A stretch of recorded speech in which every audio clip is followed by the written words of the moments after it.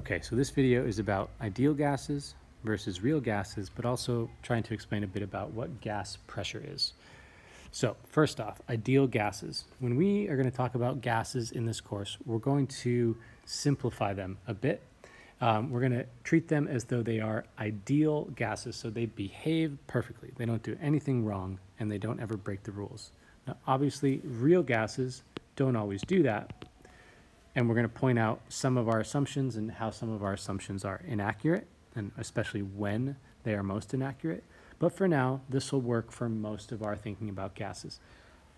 So, number one, gas particles move in straight line motion. So we think of gas particles as traveling only in straight lines as they move through a container. Gas particles experience no attractions for other gas particles. So as this gas particle moves past this one, it doesn't feel an attraction over towards it at all. It just moves on straight past it. So there's no attraction between particles. They just travel around in straight line motion. And this also means that when they collide with one another, as they are going to do if they're in a container together, we are going to assume that when they collide, they're not really losing any energy. There's no energy loss. The collisions are elastic. So the total energy is conserved. The kinetic energy is conserved. They're not like losing energy to each other. We are then going to assume that gas particles' average kinetic energy is proportional to their temperature in kelvins, their absolute temperature. And we already know that. We know that temperature is a measure of average kinetic energy, and especially when we have it in kelvins, because then when we have a 0 Kelvin temperature, we have 0 kinetic energy. So every now and then I've seen this graph presented on the IB exam, and it's basically just showing you that average kinetic energy is the same thing as temperature in Kelvin. It's just a y equals x graph. So it's just a straight line, looks like y equals x. So if we know about a gas's temperature, then we know something about the average kinetic energy of its particles. And if we increase the temperature of a gas, then we increase the average kinetic energy of its particles. And lastly, we assume that gas particles themselves take up negligible volume when compared to the overall volume of the gas. So that means that gases are mostly empty space, as opposed to liquids or solids, which have basically no empty space in between their particles. And so since the particles are so far apart from one another, their volume in and of itself is basically so small we can ignore it. So it's negligible. We can ignore their volume. So even though we see the gas particles in these cartoon images, the gas particles would actually be much farther apart in an actual gas. And so they would seem much smaller relative to the overall volume of the gas. So that's how we need to sort of imagine gases. These little tiny particles, they're super tiny, but there's lots of them. They're moving around quickly, and they're colliding with each other and the walls of the container.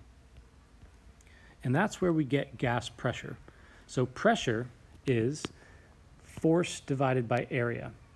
Now the unit of force in physics is the Newton, and the unit of area is the meter squared. So if we take a Newton and we divide it by a meter squared, then we get a unit of pressure called the Pascal. Symbol is PA. Now it's a pretty small unit of pressure, and so actually we're mostly going to use the unit of the kilopascal, which is equal to 1,000 pascals. So gas pressure, where does the force come from? Well, the force of a gas comes from all of its collisions, all the gas particles colliding with the container walls, with the surface of the containers. So that's where the force comes from. And then the area is, well, how much area is there on this container, on its walls. So that's where pressure is coming from, the force of the collisions on the area of the surface of its container. And so any change that we make to a gas that makes them collide more often with the walls of the container will also cause an increase in the gas pressure. And if we do something that makes fewer collisions, then we will get less gas pressure. It's also important to remember that there is atmospheric pressure. So we might be talking about a particular sample of gas, and maybe our gas is inside this balloon, but there's also lots and lots of gas particles outside of it. So very rarely are we talking about being in a vacuum, like being in outer space where there's really no particles. So this is the air around it, or the atmosphere, and that has a pressure. And then you've got Then we've got the gas on the inside, which also has a pressure. Now those two pressures find a way of equalizing. So the air on the outside pushes in, the gas particles collide with the surface of the balloon, and the gas particles on the inside of the balloon collide with the inside of the balloon, and they push back out. And so what we find is that pressures tend to equalize when you have two containers. Pressure on the inside, pressure on the outside tend to find a way to equalize unless the container is of a fixed volume, a fixed size, and so then it can't equalize. Now, atmospheric pressure, the standard, what's called standard pressure, is 100,000 pascals, 1 times 10 to the 5th pascals. However, that's kind of a big number for our standard value, so we tend to use kilopascals, like I said, and so 100 kilopascals is standard pressure. Normal atmospheric pressure is more or less 100 kilopascals. And it's important to know this term standard pressure. It gets used a lot, especially when talking about gases, to make sure that we're talking about gases under similar conditions. Okay, so thinking through a couple of examples here. What would happen to this balloon as it rises up to higher altitudes where there are fewer gas particles and therefore lower pressure?